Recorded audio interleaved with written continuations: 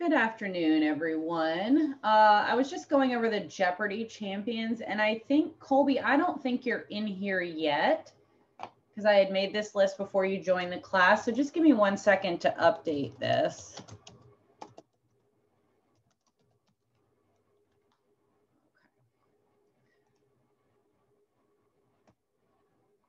All right, so here's what we are going to do today. Today we are going to continue with this lecture. We'll see as far as we get. It's possible we could finish this lecture early, in which case we wouldn't have class on Friday. I don't know if we can do all that. What's more realistic is that we get most of the way through the lecture today, and then Friday will be a short class. Either way, we will be taking our second quiz on Friday. And so it looks like right now I just redid the Jeopardy sheet. So we're going to have Colby and Aiden play Jeopardy on Monday morning, which means you two would not take the quiz online over the weekend. And then you'll just do it live if that works for everybody. All right. Do we have any questions before we begin? No questions. Is the quiz cumulative or is it just on this part? I'm sorry. Hold on. Let me turn the volume up. Go ahead. Is the quiz cumulative? So would it be like stuff that was from the last quiz as well, or is it just what we've learned since then and like what's in the textbook for this part? No, it's just lecture 2 and chapter 2. So each week, the quiz questions will be derived from the information from that week. All right. All right. Thank you. You're welcome. Okay, let me pull the lecture up. Oops, wrong lecture.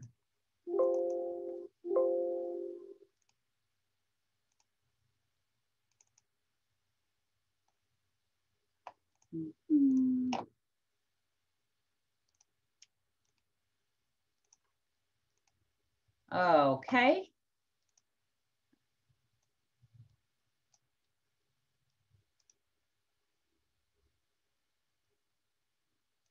All right. So this week we are talking about crime stats, how we count crime, and we covered how we count crime on Monday. So just a quick review, there are basically 2 ways that we do it in our country. We have the Uniform Crime Report, which is compiled by the FBI. And due to some of the problems that we had with the reliability of the data, we now use a different submission form. So the National Incident-Based Reporting System still becomes part of the UCR crime report. It's just, imagine there were 2 different forms you could fill out, the UCR form or the NIBRS form. And starting January 1st of this year, the FBI no longer accepts the old UCR form. They now only accept the NIBRS form, which is just a lot more detail.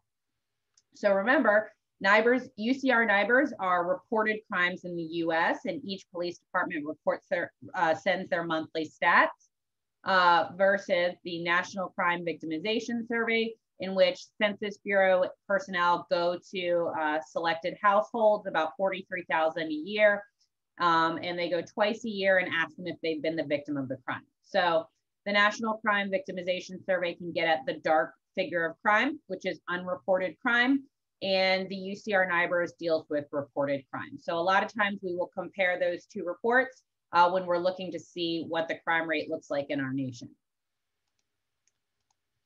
So then we went over some violent crime trends, and you can see that it has been a bit of a decrease. Even though there was a slight increase between 2016 and 2017, the overall trend is going down. And things to note is that murder accounted for a very small percentage of all violent crimes. So now what we're going to start doing is going through all of the Part 1 crimes for the UCR report, and we're going to start with murder. So murder defined by UCR NIBRS is the willful, non-negligent killing of one human being by another. And the statistics are gathered in what is called the supplementary homicide report. So if you wanted homicide stats for the nation, when you go on the UCR website, you click on the SHR, which is the supplementary homicide report. And included in this are all counts of non-negligent manslaughter that have been reported to or discovered by the police. So things that are not included in this are things like suicides or justifiable homicides. Who knows an example of a justifiable homicide? What am I talking about? Like stand your ground laws in like South Carolina and stuff like that, and there's property laws that like allow you to shoot people if they're facing you, and like there's a bunch of little nuances to it, but yeah. Right, that's a very specific example. In general, what I mean is any sort of self-defense. So if it's self-defense, it's not counted in the supplementary homicide report. This report is referring to good old-fashioned murder. So we're not talking suicide, we're not talking justifiable, which is like self-defense, death caused by negligence or accidents. So if you are convicted of involuntary manslaughter, it's not going to count right there. So any sort of negligence, we are looking for willful murder, right?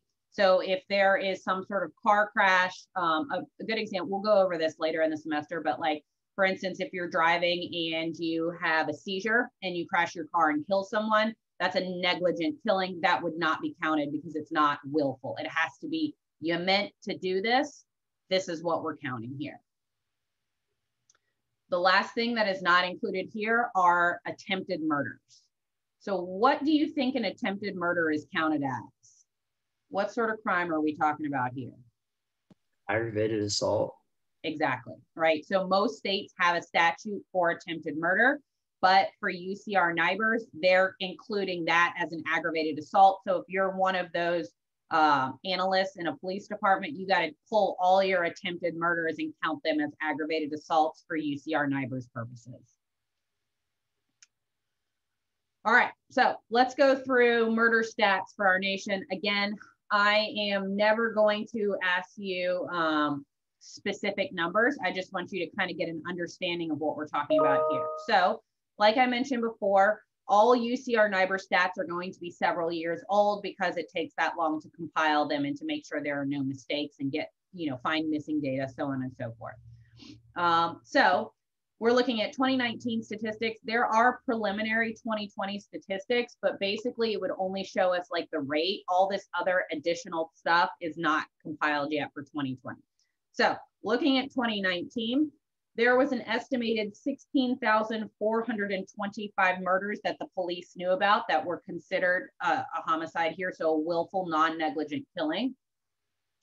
So this makes the murder rate about 5 per 100,000 in our nation. So the murder rate, most like other crimes, has been decreasing since the mid-90s. And if we look at the type of murder victim, so the type of person that is likely to be murdered in our country, 78% of them were male, 54% were Black, 42% were white, and about 16% were Hispanic or Latino. So basically what I'm saying here is if you're a male, watch out. You are much more likely to be murdered than a female. And when we're looking at race, it looks like it's evenly split, right? So we've got like 54% Black versus 42% white. But what you have to remember is that it's not a 50-50 split of white and Caucasian through our nation. So minorities only make up, I think African Americans make up about 13% of our population, yet 54% of them were murdered. So even though that percentage looks like it's kind of evenly split, you have to remember that's not the distribution of our of race in our country. So let's talk about how people were murdered. So 74% of our homicide victims in 2019 were killed with a firearm. That stat has not changed in like a century, pretty much. So this is followed by, so firearms are about 74%. This was followed by blunt objects, followed by knives, and then personal weapons, which would be like hands, fists, feet, so on and so forth. So firearm is by far the most likely reason why someone was murdered in our country. So let's talk about the region of where homicides take place. So who can guess the region where there were the most homicides in 2019? Where do we think that happened? Northeast. Wait, hold on. Kenya's, where'd you say? I said Northeast. Nope. Tristan? Midwest. Nope. Oh, come on, you guys. Who's got the most guns? The South. Oh, yeah. It's the South. First of all, we have a lot of guns here, but also for some reason, murder seems to peak in the hot weather, in the hot months. And so we are much warmer down here in the South. So something about being hot and having access to a lot of guns means lots of murder victims. So most of the murder victims most of the murders took place here in the South. Ma'am, I got a question. Yeah, what's up? So do you think that number could go up for like murders that haven't been like discovered yet? Like the percentage go up barely? So usually what that is captured is in the next year. Okay. Yeah. So like, are you wondering if for instance, if we saw a huge spike in 2020, is that because they just hadn't solved them or hadn't found the body yet in 2019? Is that what you're asking? Yes, ma'am. It's unlikely. Usually it kind of evens itself out. So the victims that they didn't find in 2019, they found in 2020. Those that they didn't find in 2020, they find in 2021. Okay. Generally, it's not that. Yes, ma'am. It's actually fairly difficult to hide a body because of the gases. Wherever you send it, usually it will float to the top, and because of weather, eventually we find it. It's a very small percentage of bodies that are never found.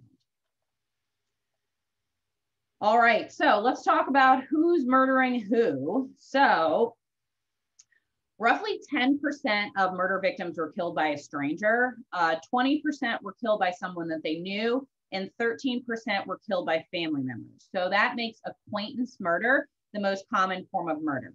So that scary murder where like a stranger murders you is pretty rare. That only happens about 10% of the time. Most of the time, the murder victims know their attacker. That is the most common. If you're going to be murdered, chances are you're a male, and chances are you know the person that murdered you. And you were killed with a firearm. That's the most common type in this nation.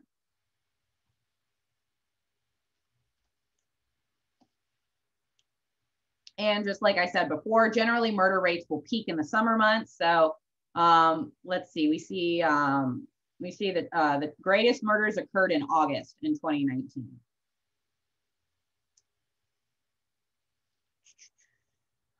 All right, so let's talk about clearance rate. So clearance rate is always listed in the UCR NIBUR statistics.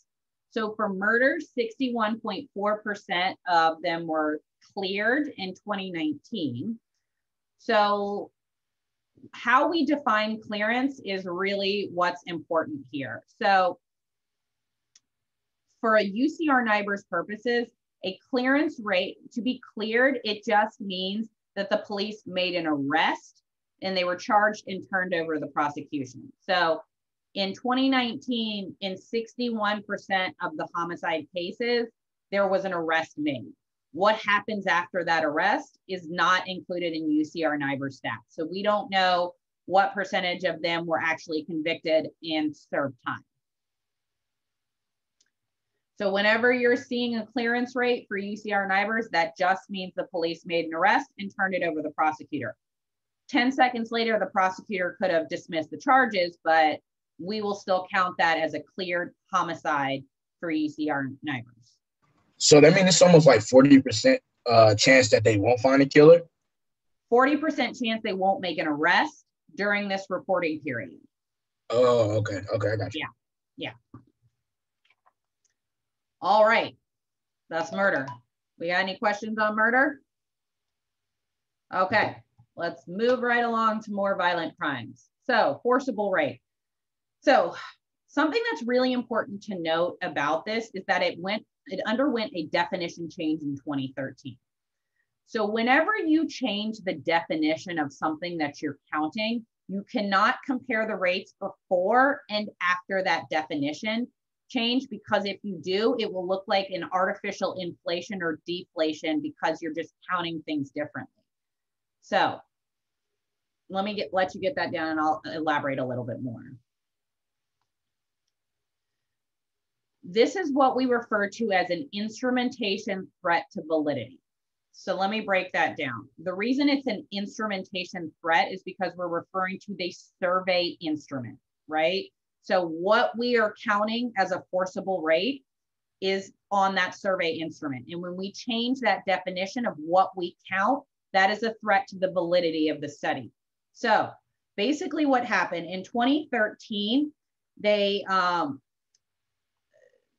changed the definition in several ways. First of all, they started counting males. So prior to 2013, they were not counting males. And secondly, they considered it didn't have to be a sex organ. It could be penetration by anything. So when you are increasing the number of victims and increasing what we're counting as a rate, if we try to compare the rape rates from before 2013 until 20 after, it's going to look like there was an increase, when in reality, we just were counting more people as being raped within this period. So if for some reason you need to compare the rape rates, you cannot compare anything before 2013 and anything after because of this instrumentation threat to validity. So my best suggestion is to use stats from 2013 moving forward. If you're trying to see trends, like you can't compare trends before and after 2013 because we changed the definition. So like if you were to be like doing like a research paper or such like regarding that, like how would you like explain like would you just say exactly what you just said, that like there's a difference? Yeah, so depending on the scope of your paper, if it's possible, I would only talk about 2013 moving forward. If you want to talk about the rates beyond, you are going to want to look at everything from like 1920 to 2013, and then separately 2013 to present, because you can't compare the two.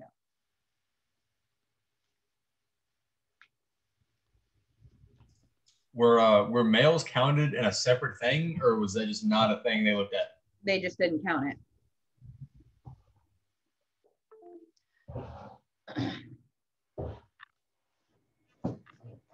It's pretty rare for a male to report a rape anyways, but it does happen. And I mean, it happens probably more frequently than you would realize. What happens a lot, and this is any reporting of any rape, sometimes the victim will start to report it and get so traumatized by the experience, they stop it, and then it won't get counted because they had to close the file. They couldn't move forward. The victim wasn't cooperating. There wasn't enough evidence. But if you just that small thing, just counting male rapes, if you tried to compare before and after, it's going to look like the rape rate went up, when in reality it was just this instrumentation threat to validity. So is this only reported or is like convicted? These are reported only. Remember, Okay, we can't tell anything about convictions. The last thing UCR NIBRS knows is clearance, which is, did we make an arrest, and move to the prosecutor. Okay, so like I don't mean to like offend anyone, but like I think it was a high school kid up in North Carolina that got convicted, or not convicted, but like reports said that he raped like 23 girls, but like it was wrongfully like none of them had any evidence because he never went to those states or out of the country.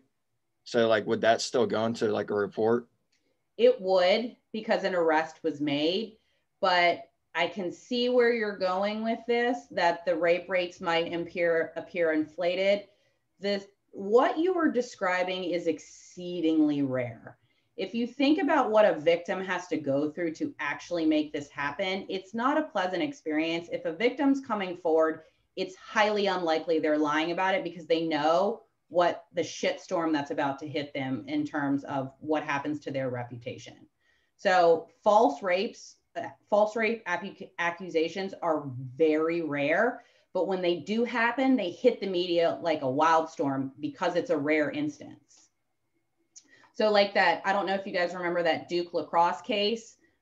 Is that sounding familiar to anybody? Where, yeah, that was such a big deal, not only because it was very rare, but also the district attorney, Naifong, was like dealing with all kinds of prosecutorial misconduct. He was like hiding evidence. Again, it hit the media because both of those things are really, really rare. All right, so let's talk about some of the stats. So in 2019, there was an estimated 139,815 rapes, which makes the rate about 46 per 100,000. And since we can only compare 2013 and beyond, it's actually been steadily increasing, just ever so slightly. But we finally saw a slight decrease from 2018 to 2019. So this crime is the least reported of all violent crimes. Estimates are that only 1 in 4 forcible rapes is reported to the police.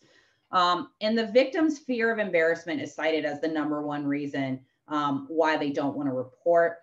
Like I mentioned the other day, in the past, reports of rapes were handled in ways that made the victim re-traumatized and very uncomfortable.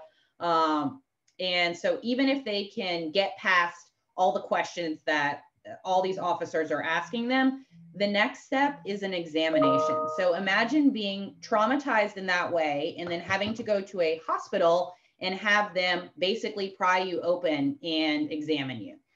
That is really horrifying for the victim. And then fast forward for another year of trying to go to trial and depositions and testifying. It's not a pleasant experience. And I'm not even talking about if the media catches wind of this. If it's a high profile male that you are accusing, the media is not going to treat the victim very well. They rarely do. So because of that, only about 1/4 of all rapes are reported. So we see here that the clearance rate is about 32.9%, so just under 33%. This is probably because a lot of victims sort of drop out throughout the way because it's such a horrifying experience for them. So statistically speaking, just like murder, acquaintance rape is the most common type. So if you're going to be raped, chances are you know the person that did it to you. And partially why we think this is so high is because of the use of Rohypnol. So date rape is also part of this, will fit into this definition. So that is usually an acquaintance rape. So this appears to be a lot more common than we realized. Rohypnol had a lot to do with this. And once we started using the NIBRS report that was asking for all this extra information, we were realizing that acquaintance rape appeared to be so high because of the use of Rohypnol with date raping. And Rohypnol, I assume we all know what Rohypnol is. Yeah, we got that. Okay. All right. Questions about this before we start talking about robbery? All right. Okay, so let's start by breaking down the difference between robbery and burglary. I have a lot of students, or just not even students, the general population gets these confused a lot. So the easiest way to understand the difference between robbery and burglary. Robbery is a personal crime, meaning somebody is physically taking something from you. Burglary is a property crime where you are trespassing with the intent to steal. Robbery means someone is physically taking something from you. Burglary means they have broken into a structure, they're trespassing, and they want to steal. So robbery is a personal crime involving a face-to-face confrontation between the victim and the perpetrator, as defined by the UCR as the taking or attempting to take anything of value from the care or custody of a person or persons by force, violence, and or putting the victim in fear.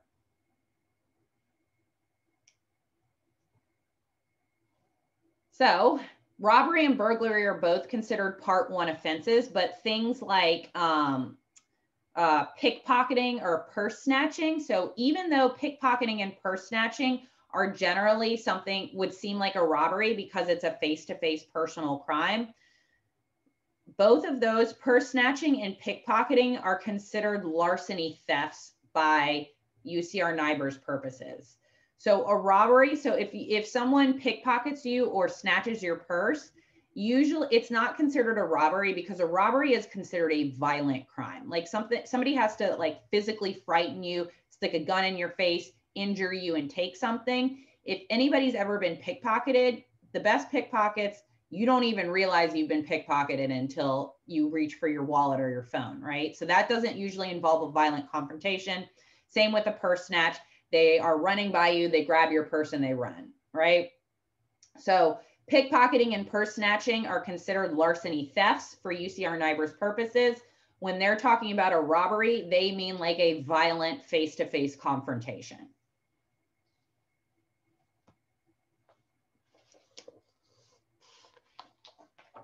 All right, so let's talk about stats from 2 years ago, really. So nationwide, there were about just under 300,000 robberies, which is still continuing with a decreasing trend. And so that makes the robbery rate about 81.6 per 100,000 in our nation. Collectively, through robbery victims, it's estimated that there was about $482 million in losses. So this means the average loss, if you're robbed, on average, you're going to lose about $1,700. So if you're robbed, why do you think the price is that high? What does everybody have on them that's almost $1,000? Yep. Your iPhone costs about $1,000. So plus anything in your wallet, plus any jewelry, the average is about $1,700.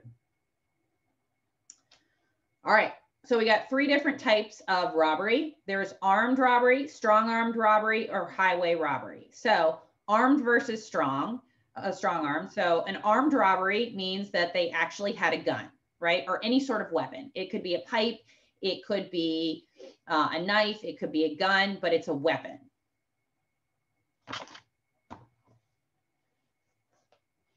Strong armed means they just put you in fear, right? So they backed you into a corner of a dark alley and they made you scared and you handed over your things, or maybe pretended to have a gun or alluded to the fact that they might have a weapon.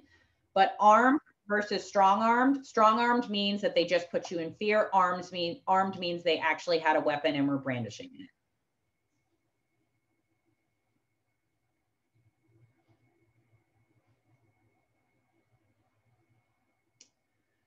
So a highway robbery can be either armed or strong armed. A highway robbery just means it happened outdoors in a public place. So highway robberies were the most common. This was followed by miscellaneous locations like a gas station or ATM vestibule, convenience stores. All of those are robberies, but most robberies were highway, meaning it took place outside on the streets. So can you be convicted of like armed robbery and highway robbery, or so would that be like double jeopardy? So remember, these are just classifications of how UCR NIBRS classifies them. But as far as what you're charged with, it's unlikely that they give a shit about highway versus not. Armed versus strong will probably put you in the, we'll either make it like a first or a second degree robbery, or a state might call it armed robbery. So, but for UCR NIBRS purposes, that's the only reason that they care where it took place, just because police can use that information, right? If most robberies are, like if we found that most of them were happening at like ATM vestibules, we might want to make sure patrol officers were hanging out there, you know, something like that. That's just for us as researchers to help.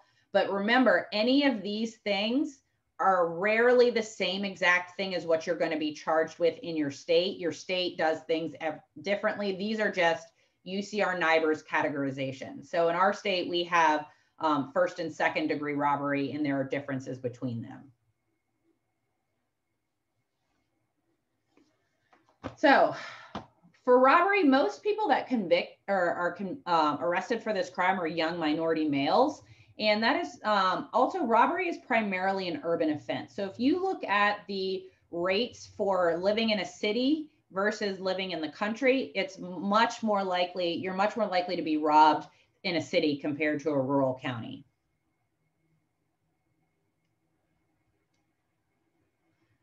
And we got a pretty low rate here. Most robberies happen really quickly. The clearance rate is only 30%. A lot of times they do it in a way where it's really hard to identify them. They don't get a good look. They're wearing a mask. They do it in a dark corner.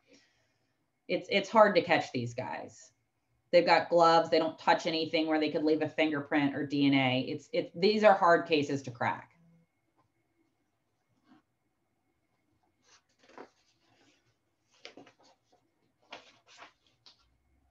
All right, questions about this before we start talking about aggravated assault?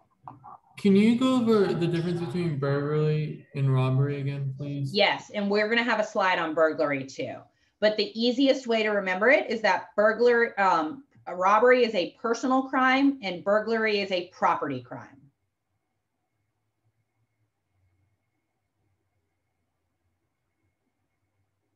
So a lot of times, if your house is broken into, you will hear people incorrectly saying, I was robbed. That's wrong. You were burglarized. Your home was burglarized, right? Robbery is a violent face-to-face confrontation. Burglary, the definition is trespassing with the intent to steal. You have even if you don't break in, even if you leave your door unlocked and walk in and steal something, that's burglary. Okay, so it could be like someone could walk into my house and steal a TV, and that'd be burglary. And then if I was walking and someone stole my phone, that'd be robbery. Exactly. Okay, thank you. Yep. All right, let's talk about aggravated assault. So, the unlawful intentional attack by one person upon another for the purpose of inflicting severe or aggravated bodily injury. That is how the UCR-NIBRS defines an aggravated assault. So there are two ways that assaults are categorized by UCR-NIBRS. It can be an aggravated assault, which is a Part 1 offense, or a simple assault, which is a Part 2 offense. The Part 1 offenses are the serious ones. The Part 2 are the least serious ones.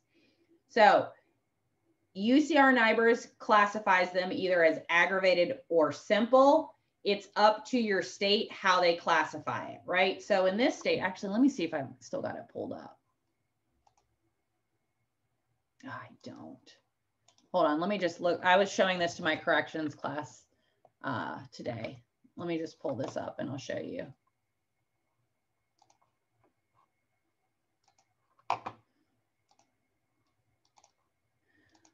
So here are the laws, and these are all the violent crimes in our nation or in South Carolina. So let me find it.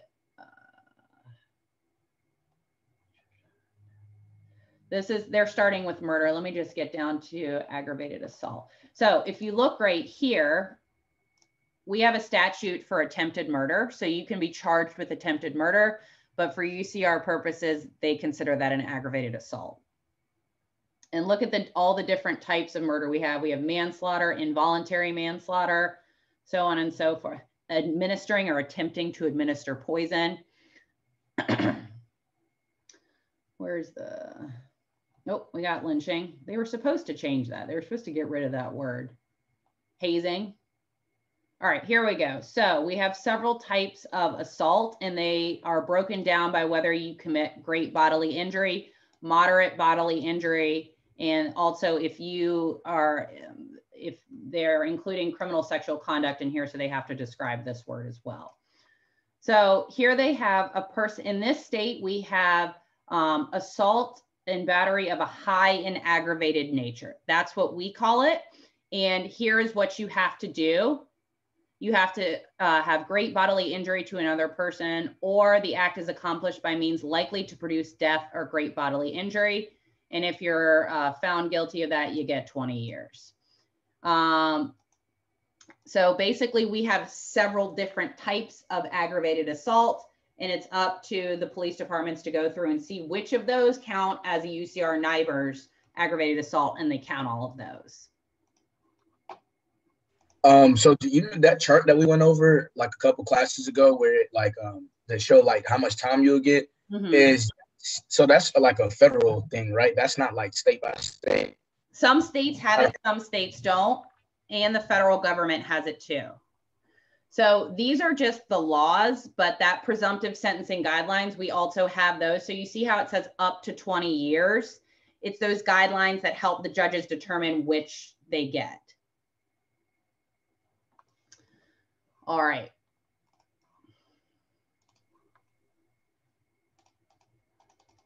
Let me get back to this. Okay.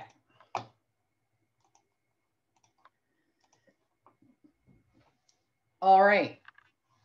So simple assaults, if you look through your textbook, it describes more. So we're just going over the part 1 offenses in lecture, but your textbook goes over all the part 2 offenses. Simple assault is a part 2 offense. This usually involves things like pushing and shoving, sometimes simple bar fights, you know, one person is punched, that's the end of it. That's usually a simple assault. Whereas aggravated assaults usually have some sort of weapon involved, or like we saw with South Carolina, they led to great bodily injury. Like I said, usually aggravated assaults are using a weapon or the victim needed medical assistance. So for our purposes, for South Carolina statutes, it looks like those first 2 of the aggravated assaults would fall into what the UCR NIBRS is looking for. So like I said, while aggravated and simple assaults are the terms that are used for UCR NIBRS, states can call them whatever they want. So our state had 2 different types of aggravated assaults. Some states will call it assault of the 1st degree, assault of 2nd degree, so on and so forth.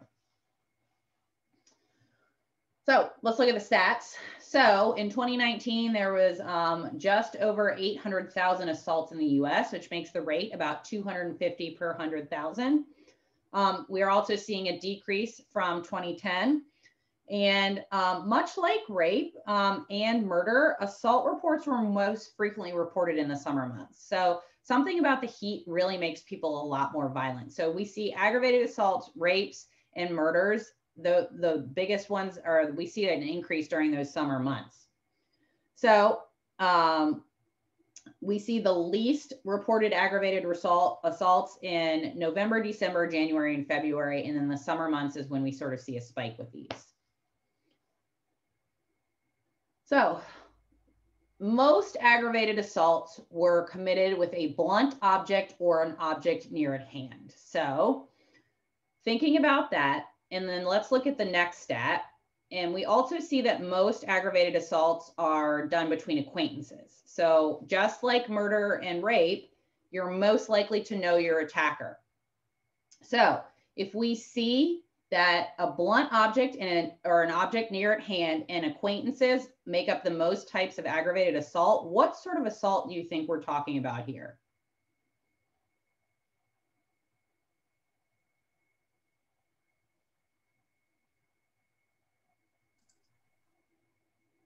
Any ideas?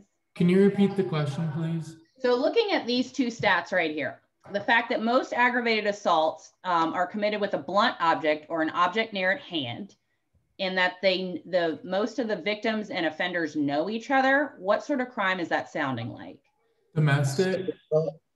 Say that again? Domestic crime? Exactly. This looks like a lot of domestic violence incidents. First of all, they obviously know each other. Second of all, it looks like kind of a crime of passion where maybe they just grab the closest thing at hand and bash someone over the head. So based on these 2 stats, researchers are thinking this has a lot to do with domestic violence incidents.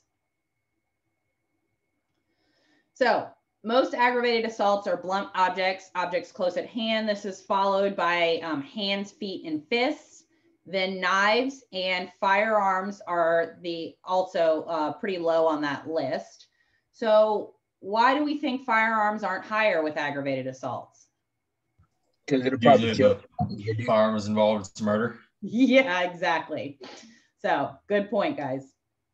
So, and also because we see that the most aggravated assault victims know their aggressor, and given the fact that they're an assault victim and not a murder victim means they are still living, this is probably why we see a pretty high clearance rate here, right? They knew them and they're living to tell the tale.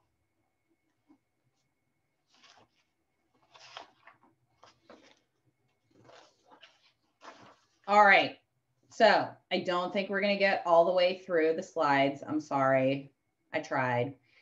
So what we have next, let's just go over the property crime trends. And then on Friday, we'll finish up. We'll do burglary, larceny, theft, motor vehicle theft, and arson. Okay.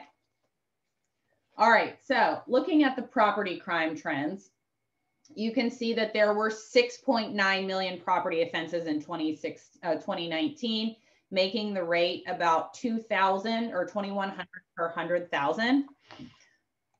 So remember I was telling you that property crimes are a lot more common than violent crimes. If we see these numbers and compare them to the violent crimes, 1.2, 366. So it's pretty apparent the property crimes are a lot more common than violent crimes. So that's a common misconception. Property crimes are a lot more common in our nation than violent crimes. Violent crimes are pretty rare.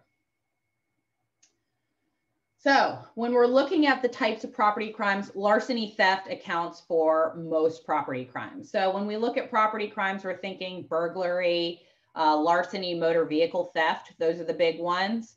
Of them, larceny theft is the most common.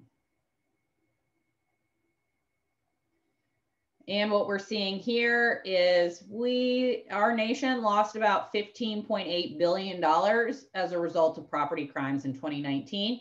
And just like I've been saying with all the other crimes, you can clearly see a decline over the last several years.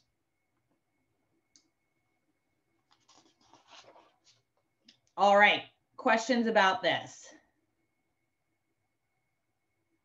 No questions? All right, so on Friday, we'll go over burglary, larceny, theft, and motor vehicle theft, which make up the 3 big property crimes. And then we'll also cover arson as well. All right.